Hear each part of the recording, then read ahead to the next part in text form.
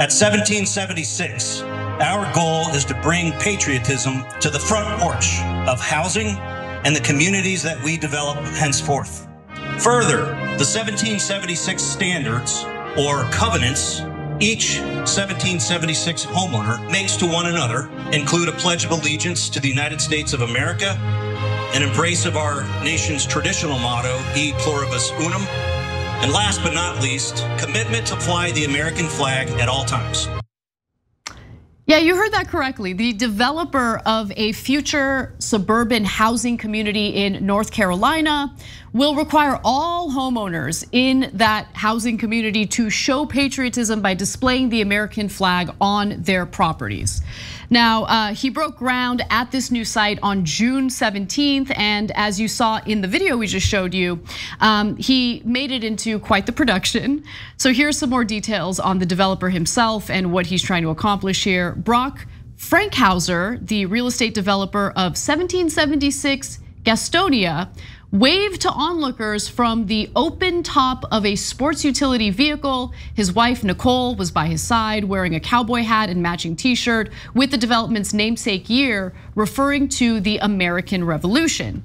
Video footage of the event shows a crane dangling a giant US flag over the site where 43 lots are for sale. Parcels range from $17,500 for land. I'm sorry.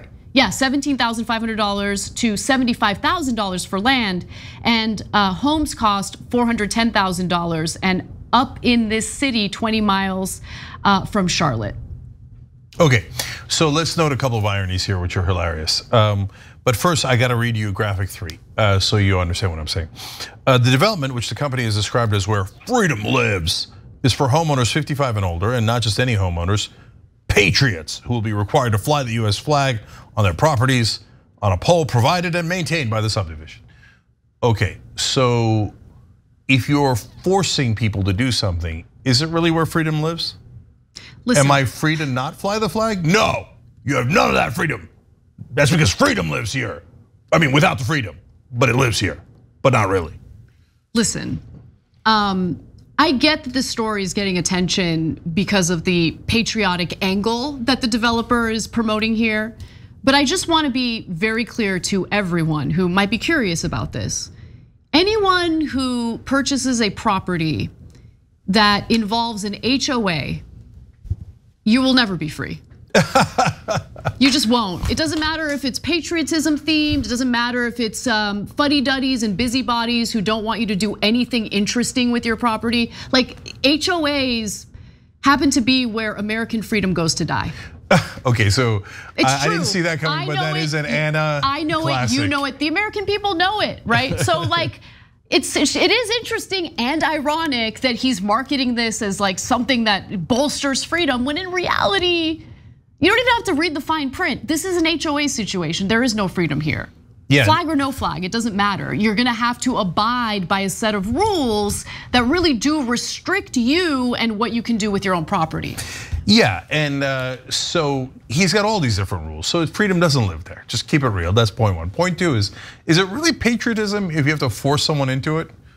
Like, we're all patriots here, that's why we force them to fly the flag. No, that's not really a patriot. Well, a patriot flies the flag because he wants to. No, that's right. Yeah, I mean, look, I'm gonna venture to say that people who want to display the flag on their property are going to gravitate toward this housing development. It's not gonna attract people who don't want to do that. So you don't have to live there, so that's true. Yeah, exactly. Now, if there was some sort of like municipal law indicating that all people living in that municipality had to fly a certain flag, including the American flag, well, I do think that would be compelled speech, that would be an issue, right? But this is a private business, private developer who's trying to attract home buyers of a certain age and of a certain cultural background, if you will.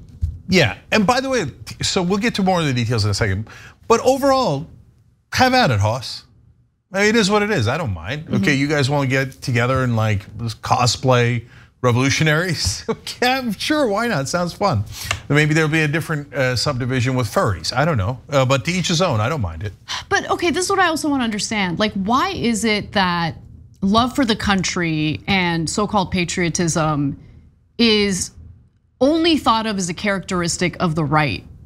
No, that's a great point. I do have a problem with that because anyway, but I actually think that's the left's fault. Let's keep it real, okay? So the left represents actual American values: justice for all, not just for some; equality for all, not just for some.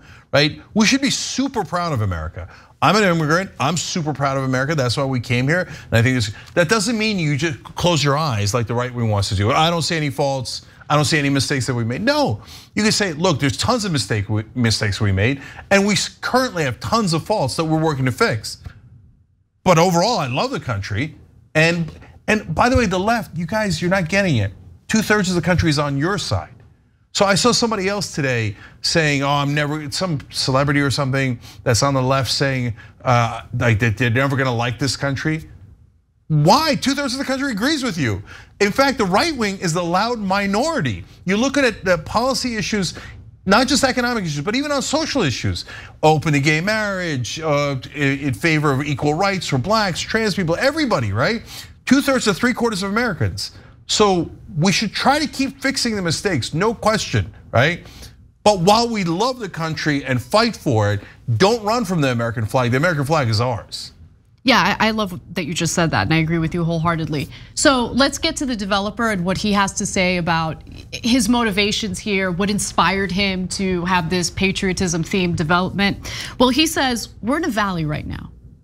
And to the extent that I can have any impact whatsoever on bringing us from a valley toward a peak, it would give me tremendous satisfaction. I'm a little bit of a pervert because I read that. No, you're not. No, the guy, like, come on, you gotta be careful with your press releases. No, I love it. The guy's like, I'm about to peak. All of a sudden I peaked and I've lost interest. Like, hey, it's a family place, okay? Take it easy. Yeah, and as for his plans to identify potential homeowner patriots for the 1776 community, Fankhauser, the developer, said, quote, "There is no screening process that's different than how one would buy a home in any other neighborhood. We're only as strong as the pledges that individual homeowners make to one another."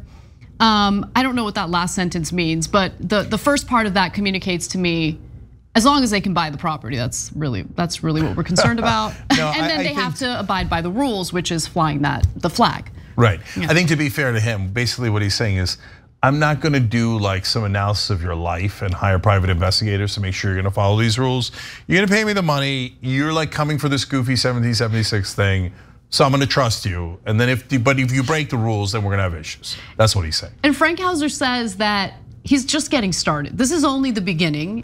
What are his future plans? Well, he says, we think that commonality and unification is a critical element in patriotism because it brings us to the broadest denominator of being in America.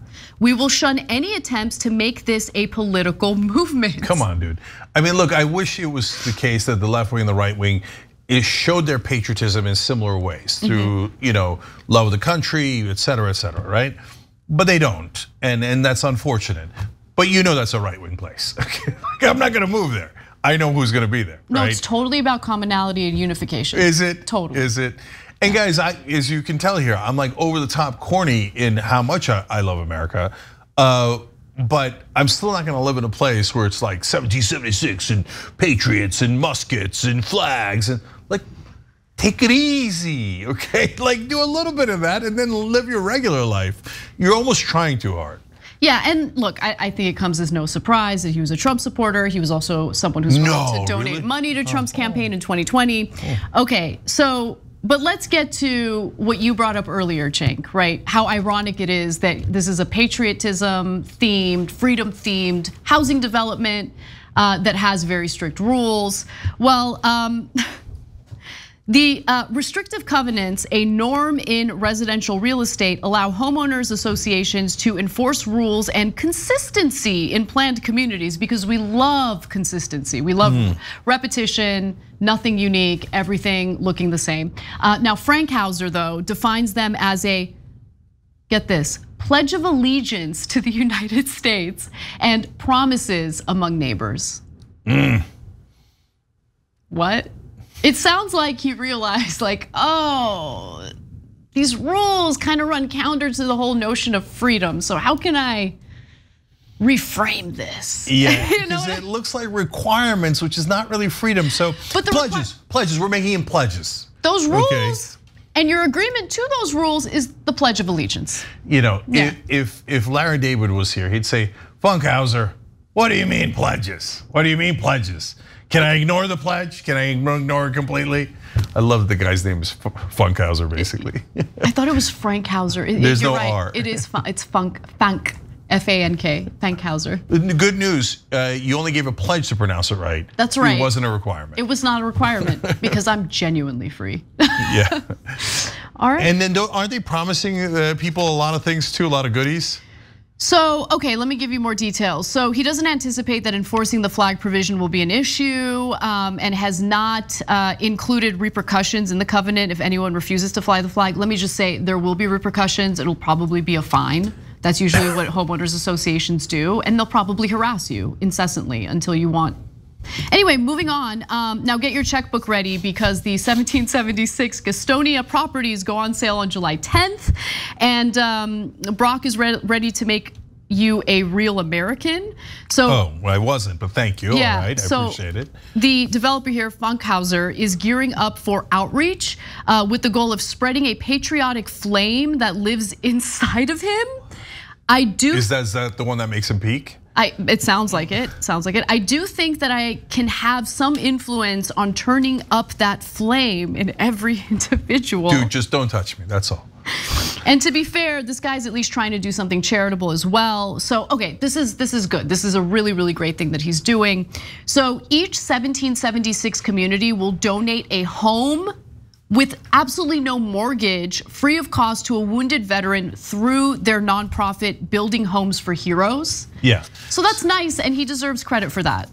So I wanted to make sure we got to that for two reasons. One, we're the fairest show in America, and he does deserve credit. That is a wonderful thing. So you could be a right winger and still take care of the poor, the needy, etc. Good for him. And secondly, socialism. What are you making them pay for a home for a guy that's not them? That sounds like socialism if you ask me, okay? I don't know, freedom or socialism? I'm a little worried about you, Fankhauser. Okay, but seriously, good job on helping out the veterans. I appreciate that. And I end this story with America. Thanks for watching The Young Turks, really appreciate it. Another way to show support is through YouTube memberships. You'll get to interact with us more. There's live chat emojis, badges. You've got emojis of me, Anna, John, JR. So those are super fun. But you also get playback of our exclusive member-only shows and specials right after they air. So all of that, all you gotta do is click that join button right underneath the video. Thank you.